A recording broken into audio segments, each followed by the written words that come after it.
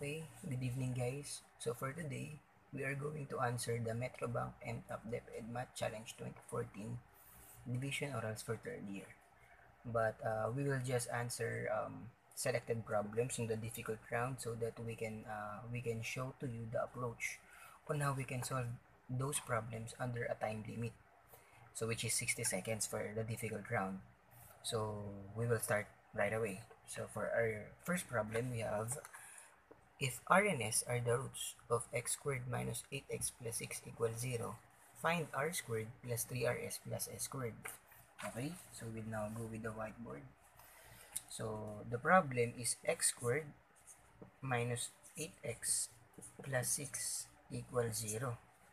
And we are asked to find R squared plus 3RS plus S squared given that R and S are the roots. So basically, this one is not factorable. So you don't need to get for the roots or to solve for the roots of this equation since it will take so much time to solve this problem. Since once you get the roots of this equation, you will still need to substitute it to this equation. So what we can show you is the fastest way on how we can solve such type of problems. So for this one, we can use the Vieta's theorem. So the Vieta's theorem states that in a quadratic equation, which is in the form ax squared plus bx plus c equals 0, the sum is equal to negative b over a. Product is equal to c over a. Okay? So what after that, so we can then solve for the sum of this equation. So the sum is equal to negative of negative 8 over 1. So this is positive 8. So for our product, we have C, which is 6 over 1 or equal to 6. Okay. So based on the given r squared plus 3rs plus s squared, this is similar to the square of r plus s, right? Since r plus s quantity squared is equal to r squared plus 2rs plus s squared. Therefore, we need an extra rs so that these two will be equal. Once you establish the equation, so you can just substitute the values we have obtained earlier. So this will become 8 squared plus 6. So that is equal to 64 plus 6 or positive 70. Okay, so that's an easy one. So you don't need to get for the roots, but you can directly substitute the formula or you can use the Vieta's theorem to get the sum and the product. Then just some algebraic manipulations. So we'll now proceed with the second problem for today. Okay, we just need to erase this one first. Okay, for our next problem, so we can solve problem number 5. So what is the shortest distance from the point 3, 1 to the line y equals 2x plus 5? Okay, so the given is point 3, 1 to the line y equals 2x plus 5.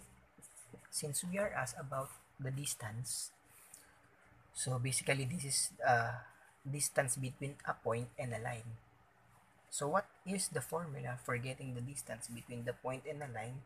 So that is distance is equal to ax1 plus by1 plus c all over square root of a squared plus b squared. So that is absolute value since we are getting positive distance here. So the a is the coefficient of the x, the b is the coefficient of y, and c is the constant. But you need first, so this is a reminder, so you need first to convert this equation to general form. So this will become 2x minus y plus 5 equals 0. So once you convert this one to the general form, you can directly substitute this to the equation to get the distance between the point and the line. So this will be a, so our a is 2, x sub 1 is 3. So the x sub 1 and the y sub 1 denotes the point. plus b, which is negative 1, times y sub 1, which is 1, plus c is 5, all over square root of 2 squared plus negative 1 squared. So the c here is equal to 5 since this is already in general form.